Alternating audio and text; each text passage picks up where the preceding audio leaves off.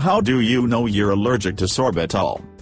According to experts, too much sorbitol intake may also produce same symptoms such as diarrhea, abdominal pain, nausea, intestinal sound and gases, as well as bloating. If you have been eating same sweet delights for a long time now but it's the first time you experience the symptoms, then maybe it has nothing to do with sorbitol intolerance. Kids are also susceptible to sorbitol allergy primarily because they love sweets. This sweetener can be a big problem to kids, especially those who are suffering from kidney diseases. Children with sorbitol allergy may experience skin rashes and itchiness, difficulty in breathing, hives, sneezing and coughing. Some may have their lips, face, throat, and other areas in their body swollen.